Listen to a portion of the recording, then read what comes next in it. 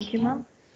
Moving ahead to our next lecture session, as our second guest speaker, we have with us Honorable Professor K Satyamoorthy, Director, Director, School of Life Sciences, Manipal. Manipal University. Professor Satyamurthy holds a doctoral degree from Cancer Research Institute, Bombay University. Sir is an eminent scientist with expertise in the area of epigenetic variations in populations, genomics of cancer, pharmacogenomics, host pathogen interactions, and genetics of human diseases. Sir has held various prominent research positions like Research Associate at Kansas State University, Division of Biology, Manhattan, Senior Scientist, the Vista Institute, Philadelphia, Senior Scientist and Professor, Manipal University, Director, School of Life Sciences, Manipal University till date, as well as Adjunct Professor, University of Queensland, Australia to date. Professor Satyamurthy sir has more than 300 research publications, 20 review articles and book chapters, 18 national and international patents to his credit. Sir has presented over 150 invited lectures at both national and international platforms. Professor Satyamurthy sir is the editor and reviewer of research articles for major international scientific journals on molecular and cell biology. Professor Satyamurthy sir is the recipient of Lady Tata Fellowship, Bidla Fellowship, Wesley Fellowship of Kansas, USA, Dr. P.A. Kurup Memorial Endowment Award and Dr. T.M.A. Pai Endowment Chair Award, Manipal University. With this, I now invite Professor Satyamurthy sir for his lecture entitled Targeting Epigenetics for Disrupted Homeostasis in Cancer. Over to you, sir.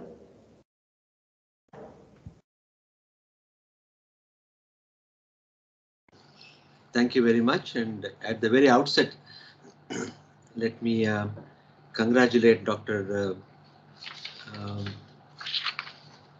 Rupa Mazumdar for having invited me to this AICT sponsored online faculty development program, which is being conducted at the Noida Institute of Engineering and Technology on the theme of cancer genomics in healthcare system. Very much obliged for having invited me to deliver a talk to your audience. And let me try to upload my slide.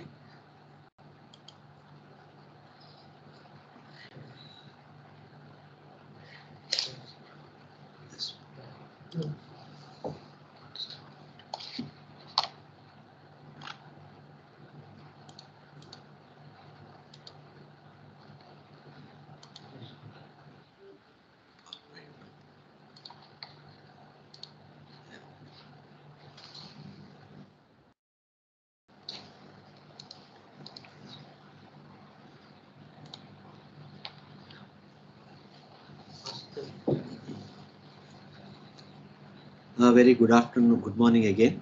Can you see my slides, please? Yes, sir. Yes, We sir, can. it's visible. Okay. Yeah, thank you. Thank you once again. Welcome, sir. So this slide is basically tells you why homeostasis is important. That is in relation to the title of my talk of targeting epigenetics for disrupted homeostasis in cancer. And homeostasis is the tendency to achieve equilibrium against various natural and environmental factors. In fact. And this results in a dynamic equilibrium where the continuous changes keep on taking place, and yet the steady conditions are maintained, as you can see in this slide. So let me just. As you are aware, a number of regulatory mechanisms are employed to resist these changes, and wherein influenced by both extrinsic as well as intrinsic factors. The homeostasis, which can be maintained by each organ or by the entire body given any given time. So any negative feedback happens when the normal effectors are and sensors are in fact are disrupted. Effector can be the influence or impact of external as well as intrinsic factors. And the sensors are nothing but the cell response elements, which include receptors. So there are some examples which we usually look at and which is commonly studied, that include, for example, the glucose homeostasis, cancer homeostasis, the blood homeostasis, organ homeostasis, among others. So the core homeostatic machinery can involve any number of functions within a given body. And, Excuse me, sir. Yeah. Excuse me. Sorry to interrupt, but so your slides are not in full screen. Slideshow is we are not able to see. It's not a slideshow. No.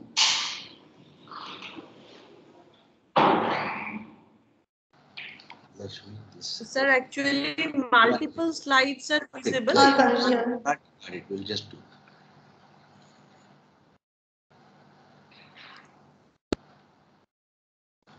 Yes, sir. Now it's okay. Now it's fine.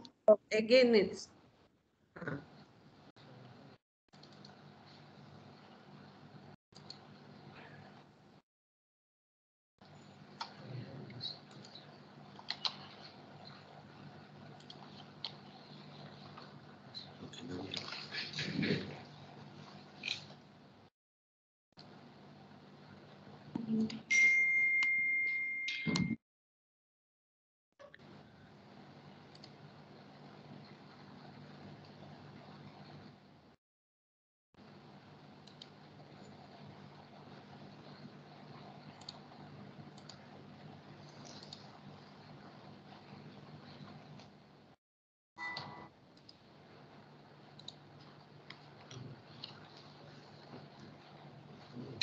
Line is here. So this red line is not.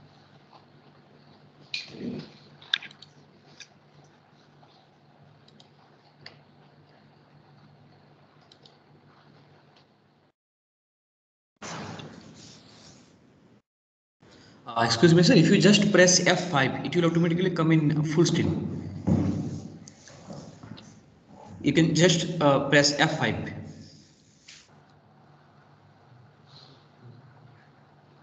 Sir, F5 on the keyboard. Yes, yes, yes. Yes, ma'am, in the keyboard. Can you see the slide now? No, sir. It came for line here.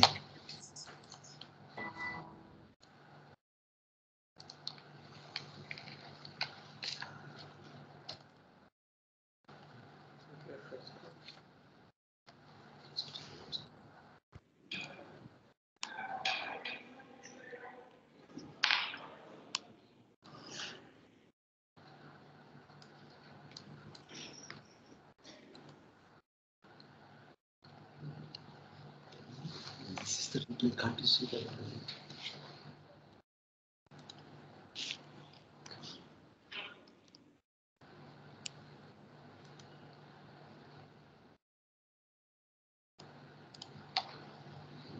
Right, you have to get out. Sir, now the single slide is visible, but it is not in the slideshow mode. Yeah.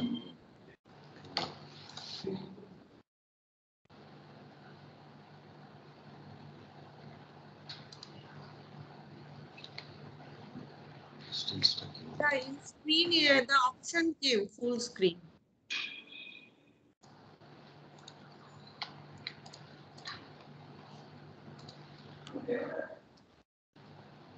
No, just give me 1 second. I'll just fix it. 1 second. You know what?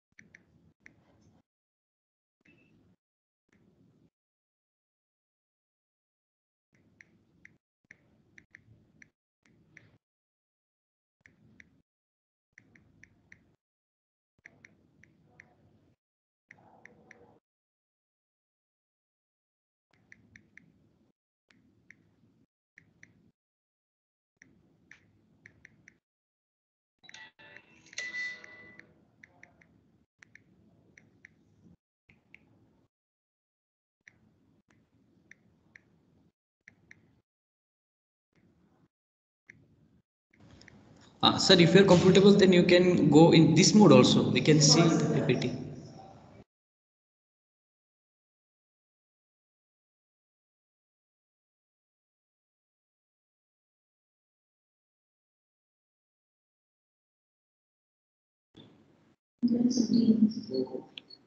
तो share कर लेना ये बोलूं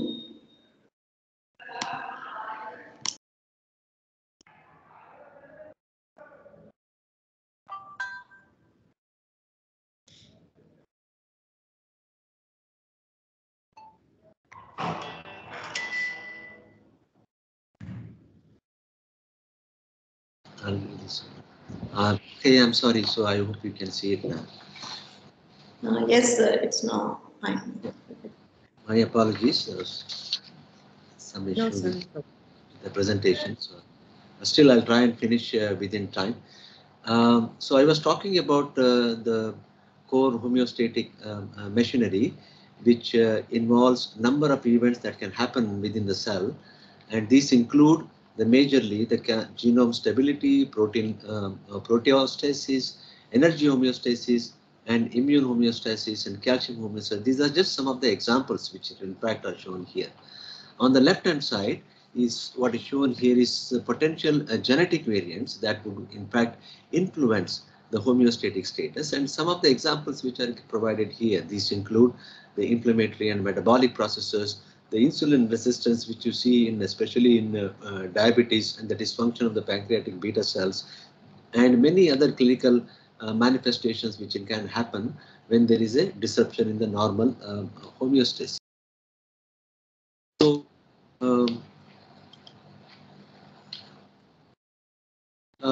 what is shown in this slide is some of the examples of genomics of homeostasis, where some of the genes are in fact are shown here, and these include their interaction with the nucleus as well as mitochondria. These are just examples of few genes. There are hundreds and thousands of such genes which can play a significant role in the maintenance of homeostasis per se at the cellular level as well as at the organellar level.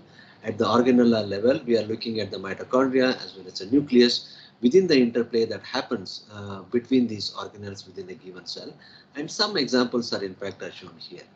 And one of the extrinsic factors which is shown here on the right hand side is actually the induction of the DNA damage as an example.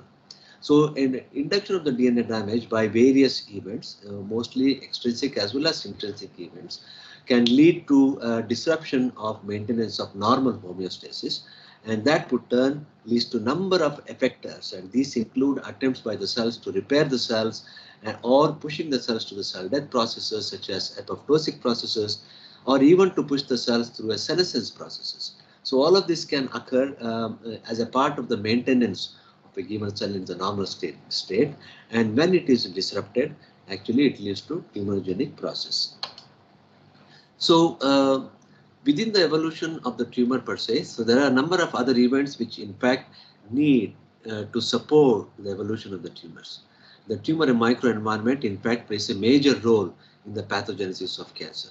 So what are these tumor microenvironments? So the tumor by itself cannot grow on its own. It requires several factors, and these include the angiogenesis, the growth of blood vessels, and more importantly, the support of the cells surrounding the tumor, which include the fibroblasts, which in fact make the tumors grow. At the same time, there are inflammatory cells such as macrophages and neutrophils also bring in some of the chemoattractant proteins to be able to control the tumor growth. So on the whole, the microenvironment in fact produces what we call it as intratumoral heterogeneity within the tumor and give rise to a number of these events which is shown here in the circle. Number of events which in fact can occur within the cell, and these are not necessarily limited to all the given cell at a given time. This can be tumor specific. All of them need not happen simultaneously, but this can happen one at a time, thereby bringing about the intratumoral heterogeneity. These intratumoral heterogeneity, some of which can give rise to the persistence of the cells despite the extrinsic factors which in fact are controlling them, and subsequently go on to divide, proliferate, and make tumors. And that is why we see more often that a tumor within the person is not necessarily same as what we see with the others. There is a significant difference between various types of tumors which evolve within the individual as relate to the overall incidence of tumors which we see in the general population. And these are in fact supported by number of events as a tumor microenvironment process, wherein not only the cellular events but also the molecular events such as the cytokines and growth factors and the chemokines, they can influence to be able to modulate the ECM and then may give rise to the tumor cell. So the cancer stem cells are also playing a very important role, and under normal circumstances the cancer stem cells, they renew themselves and they form progenitor cells, and then these progenitor cells also renew themselves, and then when they acquire the mutation they can have mutated progenitor cells. At the same time, if they are not mutated, they can terminally differentiate into whatever the fate of the cell that may be for that given tumor. On the other hand, mutated cancer stem cells can also form the progenitor cells, and they cannot revert back into terminally differentiated cells, but rather they can become the cancer cells, and these are characteristics which are shown here. So the stem cell niche with relation to the normal cellular homeostasis is lost, and the cancer stem cell niche is in fact is acquired. And what are some of these characteristics? And these include the multi-drug resistant phenotype, wherein they do not respond to chemotherapeutic drugs. They can acquire a highly invasive phenotype called the epithelial mesenchymal phenotype, epithelial mesenchymal transformation, in which the epithelial cells get transformed into mesenchymal cells and they become highly invasive. And because of the overexpression of some of the molecules, protein molecules, the drugs which are treated to these cells are effectively thrown out. And they have a kind of a altered DNA repair mechanisms, wherein the number of DNA repairs or damages which occurred within the cells are effectively repaired. And these include the base excision repair, mismatch repair, non-homologous recombination repair. So all of them can add on to bring in the additional mutational status within the cells, and these in turn allow them to survive and proliferate. There are also certain targeted mutations which we see, and they also can be eliminated because they are not amenable to grow in the given environment. So if you take an example of a seed and soil hypothesis, wherein in order for the seed to germinate, you need appropriate soil. So in order for the cancer cells to grow, it also requires appropriate soil, and that is provided in the form of fibroblasts.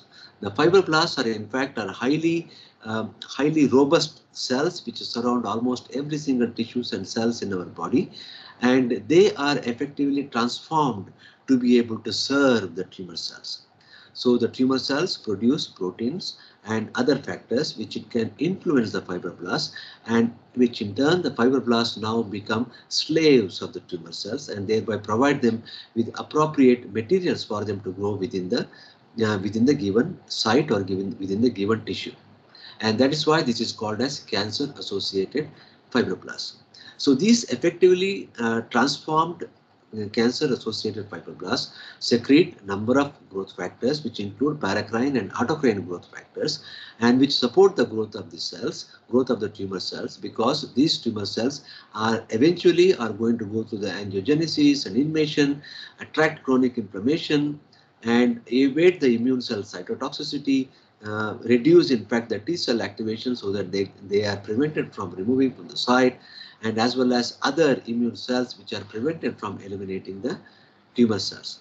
This seed and soil hypothesis in fact is well supported by who is the master and who is the slave within the cancer microenvironment. So apparently the cancer cells take over as a role as a master and convert the surrounding fibroblasts into their slaves to be able to provide them with appropriate paracrine and autocrine growth factors to survive on a longer duration. Now, what are some of these events which in fact govern and make them grow in a tumor environment and within the tumor cells, and that brought about by the variations in the genome?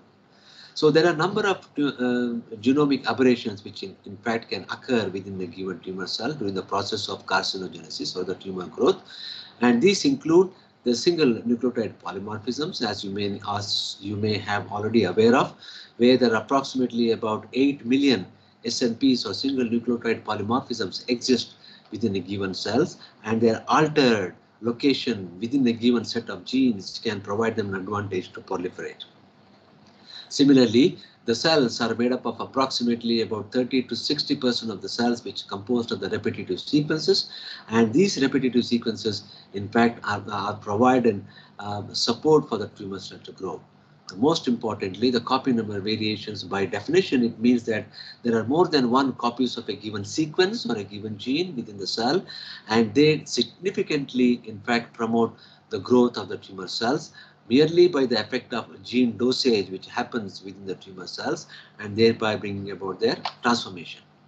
One of the most critical events that we often see, and most often in all the cases see in the tumors, is the DNA methylation as a part of the epigenetic event. DNA methylation is a process in which it is able to silence the transcript of a given gene by methylating the specific cytosines within the nucleotide, thereby silencing the promoter and altering the gene expression of a given gene. We will go into this detail a little bit more as we speak on, and more importantly and more recently, the newer concepts of RNA interference. So miRNA is also part of the epigenetic event, and that also brings about the human variation, and all of this together are specific and individual to a given person, and many times or more often you don't see commonly associated with all the tumors at all the time. There will be some percentages of them are in fact occurring between the individuals, and they can contribute to the progression of the tumor. So there are three major events which we talk about. The DNA methylation, as I mentioned, that it's an addition of a methyl group into the cytosine residue within the promoter of a given gene, and thereby controlling the gene expression at a given time. The chromatin modification or the histone modifications, which bring about compaction of the nuclear DNA into either euchromatin or heterochromatic states, which can either activate or silence the given gene by acetylation or deacetylation of the histones. And these histone modifications are also very crucial in keeping the cell in a dormant or in an active state. The mRNA silencing by microRNAs has been extensively evolved in the recent years, and I will also try and give you some example on this. So why copy number variation is so very important in order for us to understand how the cancer progression in fact can occur. These copy number variations have a significant effect not only on the methylation of a given gene or the gene expression which is driven by the methylation of the given gene, and also on the microRNAs, the small RNAs which are produced by this given cell, and associated non-long coding RNAs which are within the cell. All of them are play a significant role on the different stages of progression of the tumor in a given cells or a given organs. These in fact can lead to aberrant protein expression, and I will provide you with some specific examples subsequently. And this aberrant protein expression leads to altered metabolites, and all of them together can in fact contribute to the genesis of the cancer. Now, to understand how the copy number changes are in fact influencing the methylation or miRNA or link RNA expression, and thereby bringing about these changes, it is very important to understand what copy number changes are in fact are and how do they alter the gene expression or methylation levels or even the gene expression of microRNAs within a given cell or in a given tissue. So we can see we have a different type of copy number variation that in fact are existing in a given cell. You can have a copy number gain wherein you have an addition of an extra segment of the gene is introduced into the cell as a part of the whole gene, or you can also have a copy number loss in which a specific segment is lost within the given gene. And this can happen across the entire gene. This event happening in the entire gene is advantageous to the given cell to attain a specific phenotype, and that would contribute to the disrupted homeostasis. It can also happen partially within a given gene, wherein a single exon or a single event, a small deletion or amplification can occur within the gene. It can also happen continuously across many genes. In other words, over a large segment of the genome, this can occur and it can amplify or delete at the multiple places. And this can also happen not only within the genes, but also at the regulatory regions, that is the promoters and LCRs and so on and so forth, where amplification or the deletion of the regulatory sequences within the genes can gives rise to altered gene expression.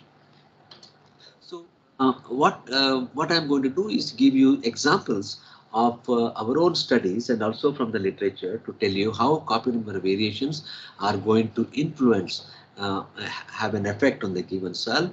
I'm also going to give you an example on how DNA methylation influences the tumor progression, and I will end with telling you something about the microRNA and how these microRNAs can influence the tumor progression. In most of these cases, I will try and give you our own examples of these findings.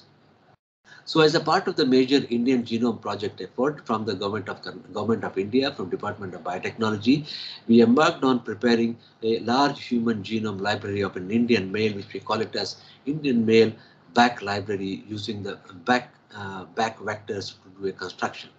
And these back libraries were in fact were cloned, and then they were screened, and then they were analyzed, and the sequencing was performed. And this is now available as a resource for the Indian population to be able to use for whatever may be their purposes.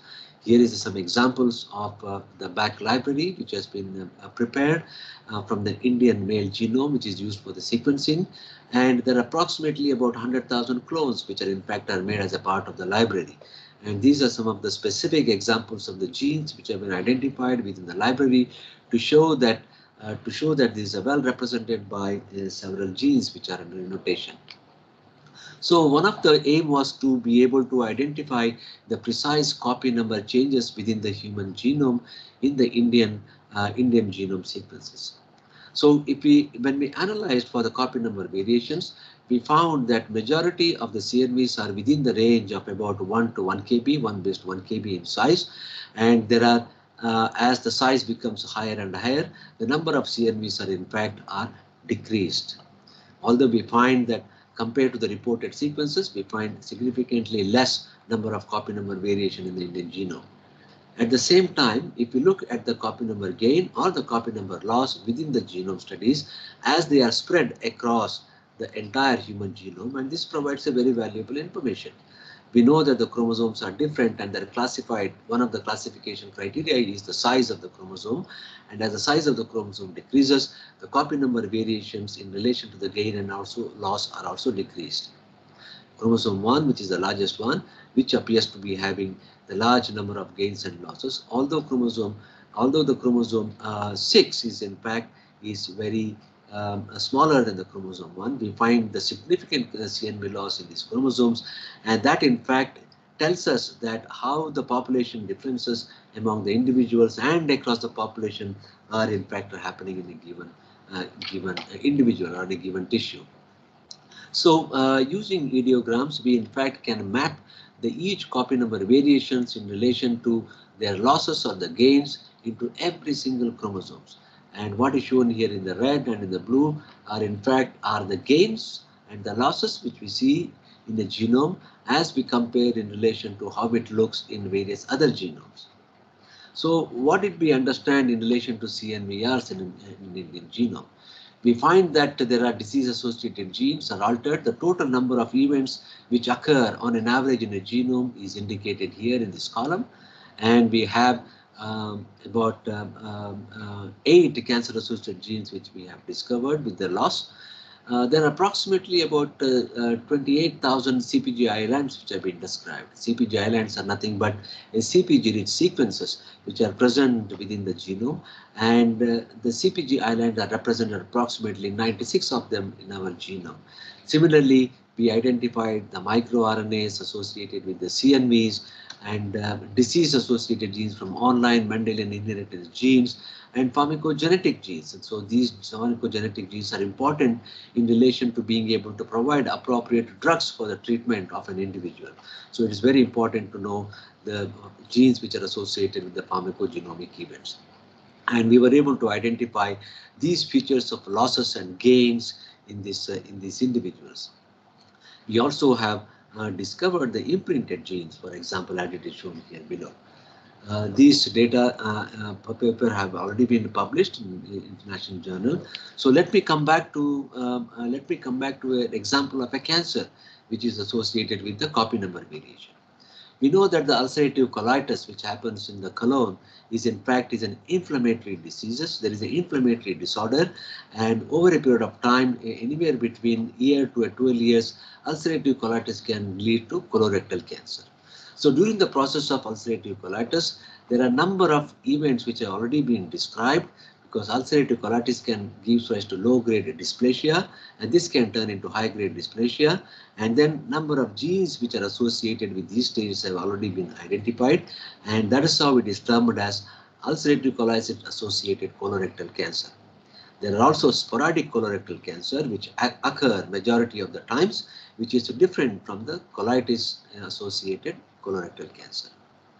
So the aneuploidy is very common at the colon cancer, colorectal cancer genesis, tumorigenesis, which you can see even at the early adenoma as well as intermediate adenoma, and the number of genes which are associated with the sporadic progression of the sporadic colorectal cancer has also been identified. So plus or minuses basically include loss or the gain of the gene copies or the copy number variations. So we just focused on ulcerative colitis to understand the copy number variations, and then associated with the colorectal cancer to compare the differences between the copy number variations between these two. So we asked the questions, are CNVs associated with the development of pathogenesis of colorectal cancers, which is associated with the ulcerative colitis, whether it is low risk or the high risk, or the pre-malignant lesion, or the colorectal cancer which arose from the ulcerative colitis, as opposed to sporadic adenomas and squamous cell sporadic colorectal cancers. What is given here is a snapshot of a large amount of data which we have generated over the period of years to indicate that the kind of copy number variation that occurs across the entire genome. So these are distributed in relation to different chromosomes, as it is shown earlier. Chromosome 1 is the largest, but interestingly, as we saw earlier in the normal individual, it is in fact the chromosome 15 which appears to have high copy number variation as opposed to chromosome 1, although it is nearly X times smaller than the chromosome 1.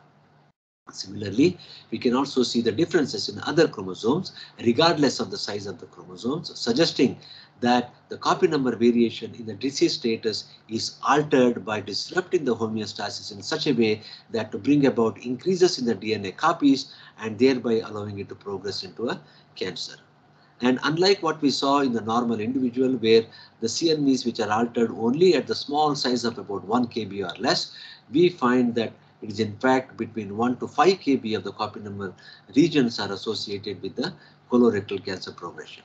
So again, we find the differences in the region of the size of the CNV, which is in fact are amplified. Now, among all of these, we can classify them based on their specificity, whether they are specifically present in low risk or the high risk or pre-malignant or the colorectal cancers, using this kind of a diagram. And then we have identified specific regions within the genome that are altered during the colorectal cancer progression, either sporadically or through the ulcerative colitis.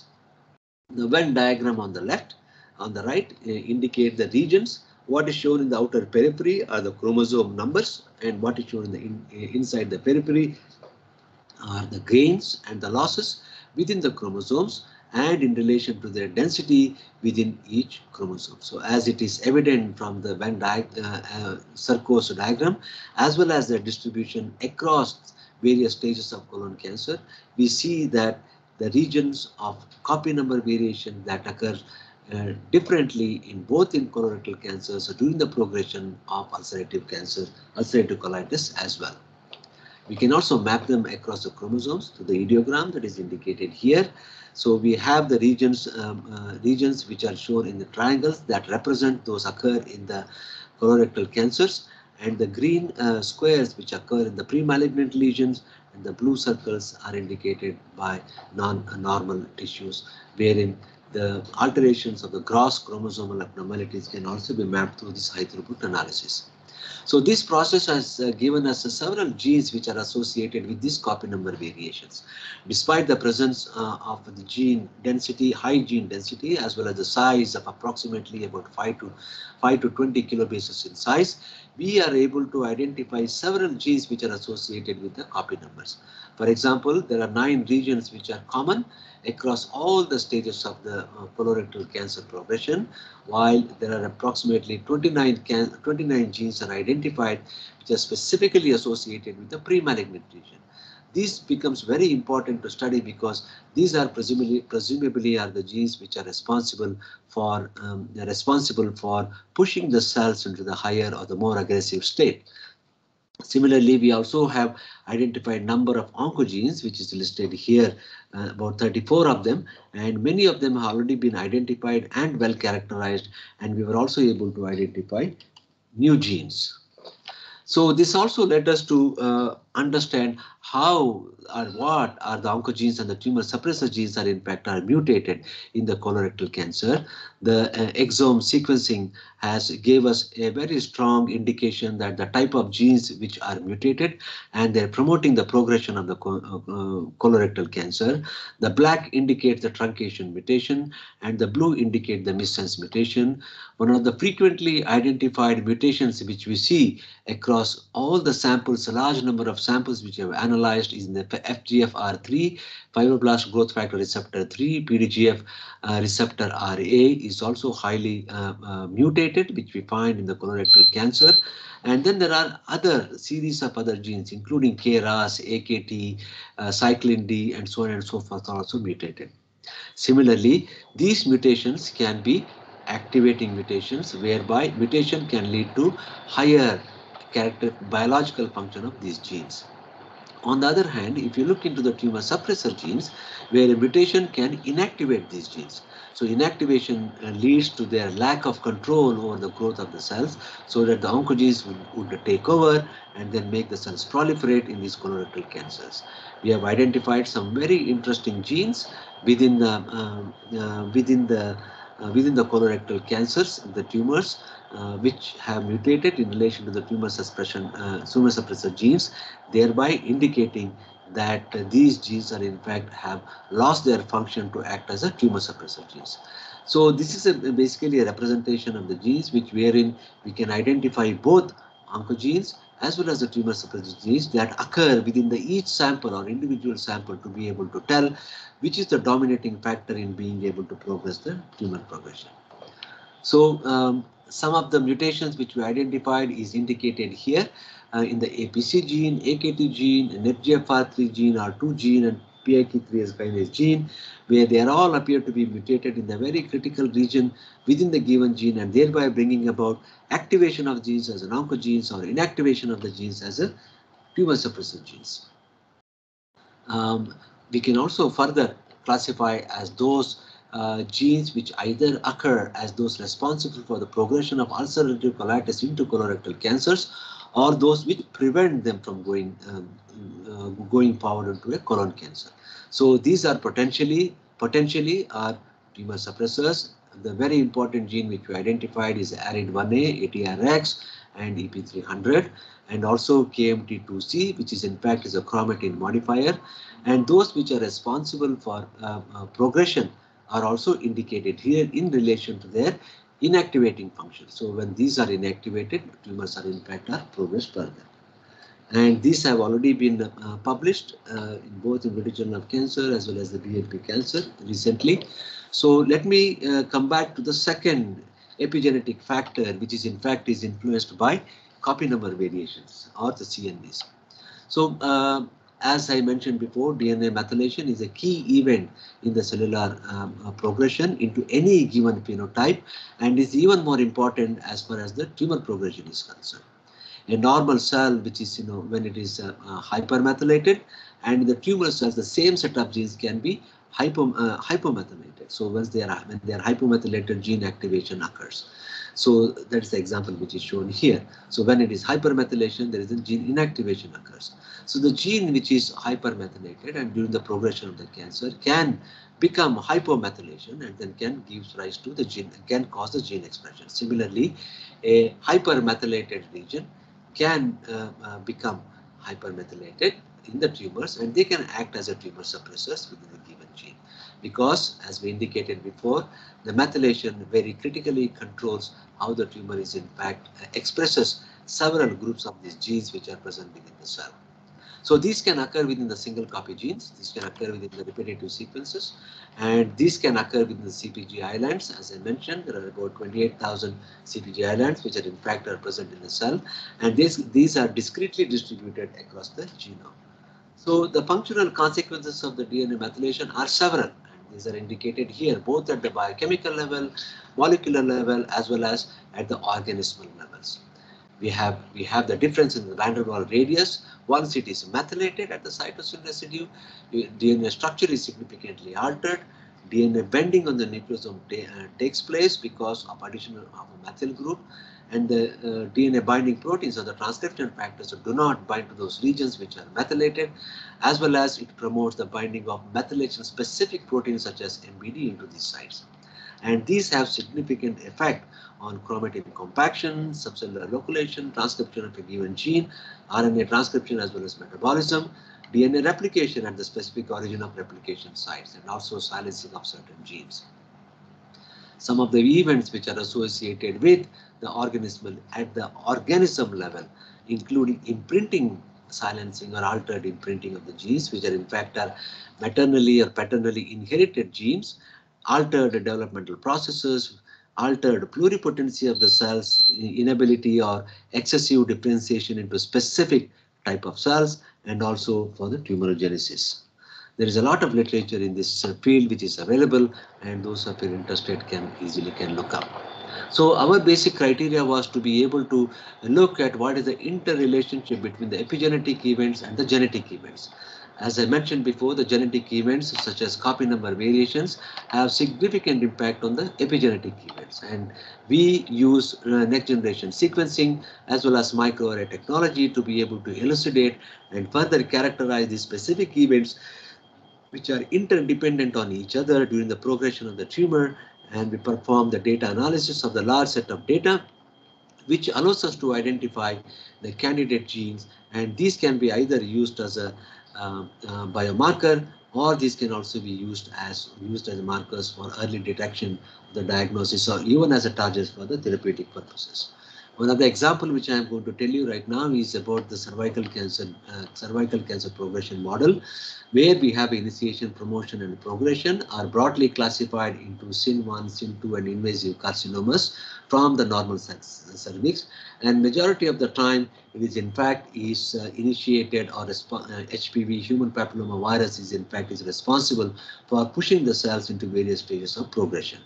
So like any other tumors, cervical cancer also involves the tumor suppressor gene inactivation, apoptosis gene activation, cell cycle regulatory genes which are altered, DNA repair genes which are misplaced, as well as activation of the certain transcription factors. So these are the events which are observed in every single type of the tumors. However, the genes which are responsible for activation or inactivation or bringing about this function may be different between different cancers. And that's what DNA methylation or microRNA regulation can be important to be able to understand their functions and as a target for therapy or even for diagnostic purposes. So the cervical cancer progression model would involve again specific genes which are either hypomethylated or hypermethylated and driven by the interaction with the HPV. So more often we look into the chip analysis, in which we look into approximately about 200,000 CPG sequences spanning 28,000 CPG islands, and which also covers microRNA sequencing and their promoter analysis, and then which are associated even with the CPG shores. So these kind of chip analysis, which includes upstream promoter regions, exons, introns, as well as 3' untranslated region, even spanning in the gene body with more than 1 MB, it can also be analyzed using chip analysis. And here is the typical analysis, typical picture. So our analysis in fact identified a number of genes which are either hypomethylated or hypermethylated, as shown in the Venn diagram. And the Sarko's diagram also indicates in the chromosome specifically in the specific region that can be identified. So the upper panel is the hypermethylated regions between the pre-malignant and malignant samples, and the lower panel is for the hypomethylated sequences between the pre-malignant and malignant brand samples. So as you can see, there are a large number of genes which are differentially methylated between these two groups, and these are in fact are the excellent resources for discovery of new genes which are associated specifically with the given tumor, and thereby providing it as either diagnostic and a prognostic marker. And I'll give you some examples. So we went on to identify a number of genes which are differentially methylated in the cervical cancer. What is shown here is a cluster diagram which indicate the extent. The blue indicates the low expression, red indicates the high expression of genes which are indicated here, and they provide even more, about approximately 98% sensitivity and specificity to be able to distinguish between the malignant, the pre-malignant, and the normal sequences. And that is what indicated here in the setup sequences. So these very genes we took forward and to be able to develop the diagnostic test, which is indicated here using the nanoparticles. And what you see in the red is in fact is the control, and what you see in the blue are the tumor cells which are identified of the cervical cancer, suggesting a very rapid and very robust way of detecting cervical cancer without having to undergo invasive procedures. And that is the advantage of being able to identify the genes and then subsequently translate that into for the diagnostic purposes. This also led us to characterize genes which are act as a tumor suppressor, and one of the tumor suppressor which we identified was DOCK2B, which is in fact is a protein which is associated with the several function of the tumor cells of a given cell, and it is in fact is also associated with the exocytosis process. And this tumor, it also acts as a tumor growth regulator, and that is what we discovered by identifying this DOCK2B gene. We saw that the promoter of this gene is significantly methylated in the tumor cells, as opposed to in the normals, which is indicated here, and also it is also methylated by performing the RT-PCR analysis, and then in turn that in fact gives rise to the expression in the normal cells as opposed to the tumor cells. And by performing the sequence analysis, we are also able to identify specific CPGs which are in fact are methylated in the tumor cells. So that is how we deduce them as a tumor suppressor function.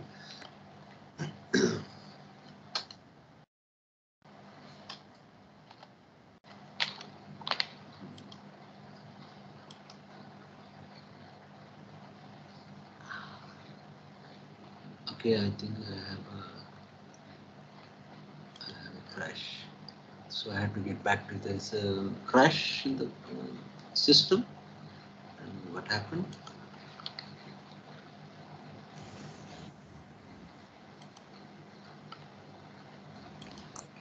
No problem, sir. Your lecture was going so amazing. We are enjoying it. So just give me a second.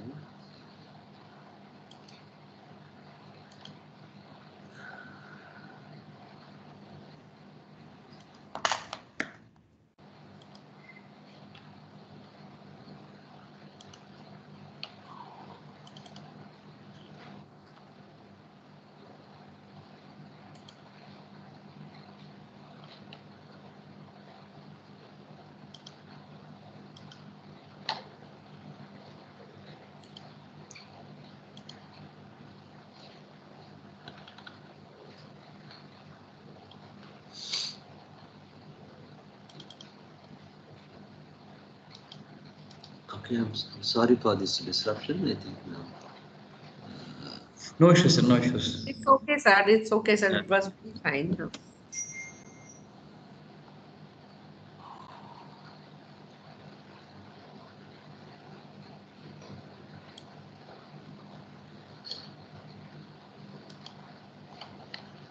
Okay, so I was just mentioning about the protein, the DOCK2B, which we have identified, and we find that it is in fact, when we overexpress this protein, it is able to effectively inhibit the growth of the tumor in vitro.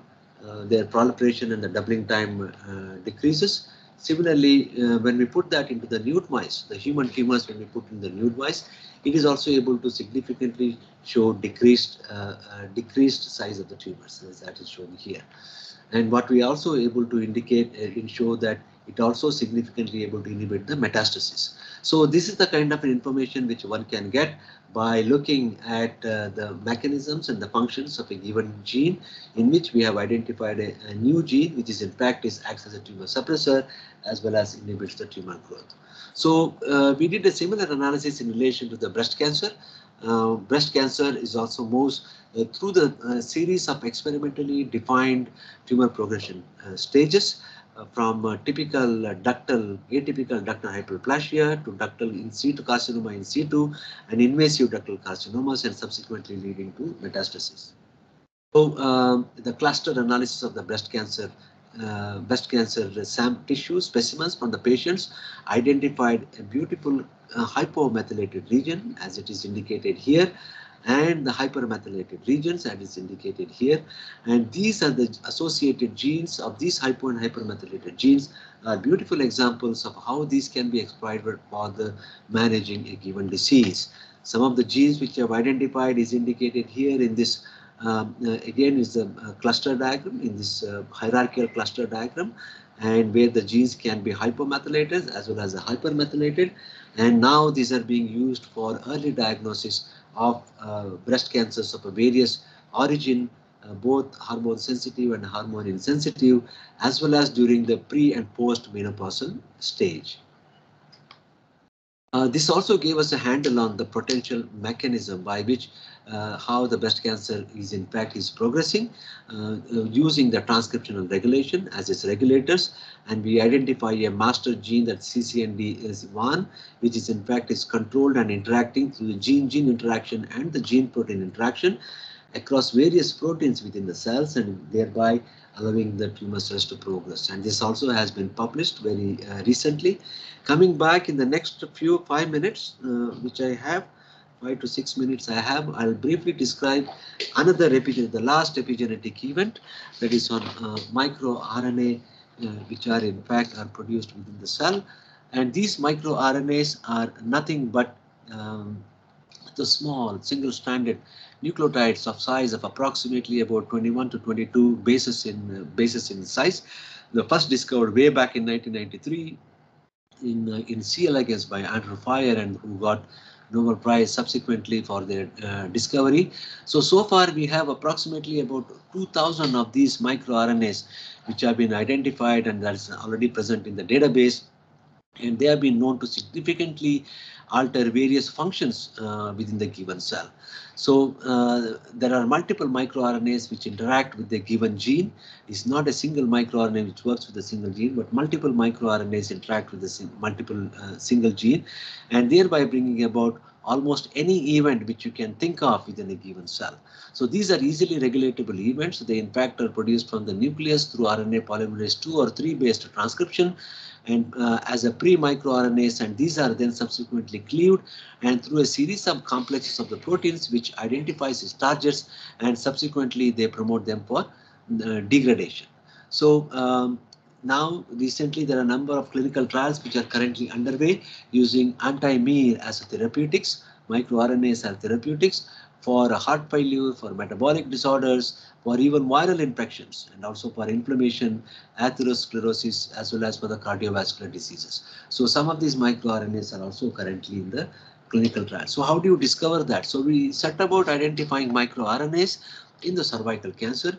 Basically, we isolate the RNA, small RNA, and subject them to next generation sequencing. And then once the sequencing is done, then we identify differentially expressed microRNAs, and that is in fact is shown here. So in this diagram, in the volcano plot, on the left hand side is the one which is for underexpressed as well as the overexpressed on the right hand side, and then we can analyze the differences between either squamous cell carcinomas or normal epithelial cells, and then identify those microRNAs which are specifically expressed or not expressed in each of these progression stages of the cervical cancer. SCC stands for squamous cell carcinoma, NC is for normal cervical epithelium, and then this gives us an idea about the number of microRNA that may be differentially expressed between these tissues. So we can also analyze them for their location in relation to the copy number variations, and that is in fact shown here. And the location of these microRNAs can be mapped against each chromosome in the form of an ideogram, and then their methylation status itself, whether they are hypomethylated or hypermethylated, can also be analyzed based on the expression pattern, combining with the DNA methylation analysis to identify the specific CPG island that may be regulating these microRNAs. So what it has given is majority of the microRNAs we have identified. Along with that, we identified other RNAs, including link RNA and SNO RNA, so on and so forth, are also identified. And then these RNAs can be distinguished based on their abundance within the given tissue, whether it is a squamous cell carcinoma or it is a normal tissue, which can be analyzed. They also can be compared in relation to the respective tissues, whether it is whether they are spread across the chromosomes and different regions of the chromosomes. And this volcano plot is in fact provides within the tissues which we have analyzed those which are comparatively in relation to their counterparts, whether they are underexpressed or the overexpressed. And once we identify these, can be further analyzed for their utility in relation to the tumor progression, in this case the cervical cancer. In fact, many of these microRNAs, they occur in the form of clusters. The clusters definition means that multiple microRNAs are located one after the other within the same given genomic region within the chromosomes, and these in fact are also regulated together by a single promoter, so their expression pattern also can appear and change within themselves during the progression of during the progression of a given tumor. And these cluster microRNAs are, because of their co-expression and the number of microRNAs which are also associated with the clustered microRNAs, can bring about a significant phenotypic changes similar to what we see with the copy number variations. So once you identify that, it is very important to be able to validate them experimentally, and that we did that in relation to the tumors derived from the patients, and all of those microRNAs which are identified either as activated or inhibited by methylation, which is in fact shown here. The squamous cell carcinoma, we find a higher expression of MIR17 compared to the normal cells. Here is an example of MIR409. In squamous cell carcinoma, it is decreased. It may act as a tumor suppressor by regulating the genes which are associated with the microRNA, and similarly for other microRNAs, which is validated from the next generation genome sequencing to be able to indicate whether they are in fact reproducible in a given sample or not. So in order to correlate in relation of the methylation in respect to their expression, we find that those genes which are in fact are methylated, or the set of microRNAs, their expression is also altered. So the hypomethylated microRNAs expressions are high, hypermethylated microRNAs whose expressions are lower. And similarly, you can see that the methylation inhibition in the SYN3, you find the decreased expression as well as increased expression once they are hypermethylated. So there appears to be a strong correlation between methylation of the microRNA promoters and the microRNA expression as we combine the data from DNA methylation, copy number variation, as well as the miRNA expression through the next generation sequencing. As I mentioned, these are targeted for specific genes. In this case, we validated few genes to show that whether they're actually functional or not. The HIPK3 and the RABP6 are the two genes which we picked for the analysis to show that their expression patterns are decreased in relation to the microRNAs in fact are targeting them, and hence their expression is also higher. So many of these are in fact are published in the literature in the recent times, and you can find them, which is publicly available, as well as we can provide you this information. And this also some of the papers which related to cervical cancer, which I described very briefly without going into the details in the previous few slides. I must acknowledge our most valuable clinical collaborators, Dr. Kustagi and Diksha Pandey, Dr. Banerjee and Dr. Krishna Saran, who have been working with us for several years to work on colon cancer, breast cancer, cervical cancer, and oral cancer, the data which I have not presented here, and also our graduate students. Sandeep Malia is a bioinformatics specialist. Vinay and Vaibhav, who got graduated recently, Sham and Samata, they all have in fact worked with us in the process of being able to generate this data. And all of this work was not possible without the collaboration of large number of PhD scholars as well as clinical collaborators, and of course the funding from Government of India, from the various funding agencies. Thank you very much. And I stop my talk, and if you have any queries, I'll be happy to take. Thank you so much, sir. It was really a very nice session we had. You have shared your knowledge related to the topic targeting epigenetics for disrupted hemostasis in cancer. So it was really a nice session, and as well as you have shared your various research findings in this area. This will definitely help our research fellows to work in this field going forward in cancer therapy. So thank you so much, sir. So if anyone have any queries related to that, please feel free to ask. You can write your queries in the chat box, all the delegates. So we have one question, sir, which Abhijit wants to ask. That is, what is your opinion on DNA and RNA-based suppressor elements for cancer in the era of immunotherapy? Yeah, so that's a good question. So obviously, the DNA and RNA are very critically involved in the immunogenic process, both of the cellular origin as well as let us say bacterial or viral origin.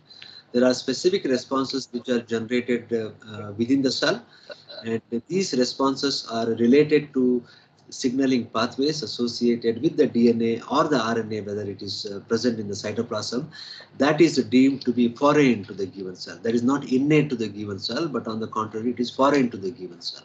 So these elicit specific interferon mediated responses, and they can in turn activate immune cells to be able to eliminate the host cells, or even being able to take care of the invaded DNA or the RNA. So it is an up and coming field, and we see especially now for the COVID RNA vaccines are working very well, and that is induces a robust immune response in the individual who are vaccinated. And the concept which has been there, now it has been put into practice.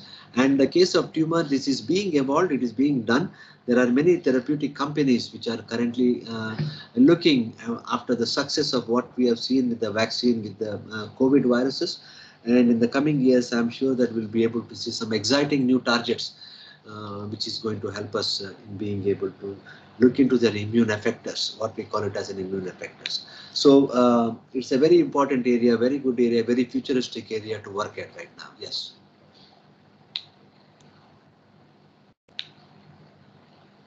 You are muted, Dr. Monica. Thank you so much, sir. So Abhijit must be satisfied with the answer. So next question, one more question we have from Priya Korwal. She wants to ask, what are the reasons for breast cancer? Can you repeat the question, please? What are the reasons for breast cancer? Yes, yes. So there are basically there are two ways one looks into the breast carcinogenesis or a breast cancer. One that is involves familial. Familial means which is inherited within the family and which is passed on from generation to generation, and that happens because of the mutations in the specific genes which are also inherited. The most common gene which has been identified to be mutated is called the BRCA gene, the breast cancer associated gene 1 and 2. That is where the people have tendency to where the mutated gene from the family, once it is passed on from the mother to the children, it has a propensity to develop a tumor during the course of one's lifetime. Although we cannot tell the rate of their penetrance, in the sense that when exactly the tumor would come, but BRCA genes are supposed to promote the tumorigenesis in a familial setting. In other words, transmitted from generation to generation. In the sporadic cancers, there are a number of reasons which have been identified. Mostly it is related, currently it is related to hormonal variations as well as the extrinsic and intrinsic factors that control the gene expression within a given organ or organ, for example, in this case, breast cancer. So there are instances of viruses which are causing the breast cancer, hormonal variations which are causing the breast cancer, and the mutations which occur because of a number of factors, both can be induced as well as stress-related factors, which can also give rise to breast cancer. So the current hypothesis, which is current people are actively exploring since about last 2 years for the origin of breast cancer in the sporadic tumors, is on the inflammation-based, inflammatory mediated progression. So that is a very attractive field which is coming up, and mutations in the inflammatory genes have been identified, and I think we will expect to see some exciting findings in the coming months or the years in this field. Yes. Sir, are there any preventive measures for this type if it is hereditary or something? So yes. So yes. As you know, madam, that the tumor does not arise by itself. One can yes. either delay or one that can completely eliminate the cancer from happening. So in order to do that, one needs to have a lifestyle conditions which are most appropriate to be able to maintain a healthy state, and also regular checkup that will also help. So health as a definition is different between different people. So you cannot really tell what is health to one and what is not health to another. But it is sufficient to say that a healthy lifestyle, however one wants to define, and if that is maintained, for example, reducing the lipid-based diet, high-fat diet is reduced, no smoking, no drinking, and have a life without the stress, and take care of yourself, and watch out for those familial mutated genes that may be present by testing your gene. All of this can prevent, control genesis of breast cancer in this case. Thank you. So thank you so much, sir. One more question I have, which I want to ask: that can we identify at early stages that that ulcerative colitis can lead to colorectal cancer? Yes, that is the whole idea of our study which we have done. That although the percentage of people who progress into colorectal cancer is not very high, because most of the time, just to reassure you that ulcerative colitis regresses back and not necessarily have the tumor. But approximately about 6 to 7% of the people, this can progress into colorectal cancer, and that is the reason why we identified sequences which are potential indicators of predicting the colon cancer or sporadic colon cancer formation, and these sequences are now currently being tested for their utility in being able to identify their ability to progress into a colon cancer. So the chances are that these are working with the high specificity and sensitivity, and these are now being tested clinically to show their utility, and then one would be able to do that in the near future. That's great. Thank you so much, sir. Thanks a lot. Thanks a lot, sir. So now I would like Shekha ma'am to introduce our third guest speaker of the day. Thank you so much, sir. Thank you.